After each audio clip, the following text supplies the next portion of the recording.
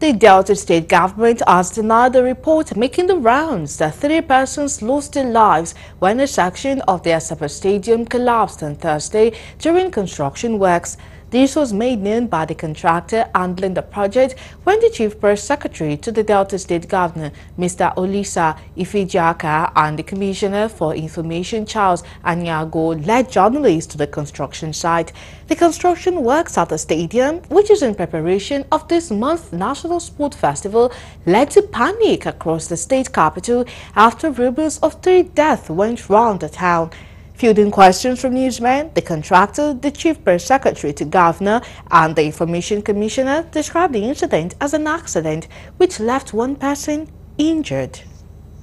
And as you can see, we'll conduct you inside. All the slab and structural members are intact. But we have a minor accident here from the crane operator. The crane operator was trying to lift one of the trusses, and he lost his balance.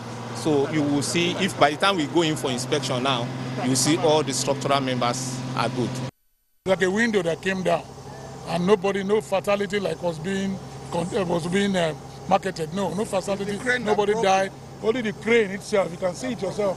They broke that place, and like he has assured, in 2 days it will be put back. So there's nothing to worry about. So they are going to repair it. By tomorrow, they said they will be through with the fixing. So nothing to worry about. I can invite you back here tomorrow evening to see that they have fixed it back.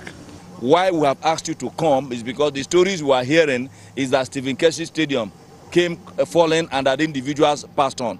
Nobody died. It's just a little bruise that somebody suffered on account of the war. And of course, the person have even returned to work as well as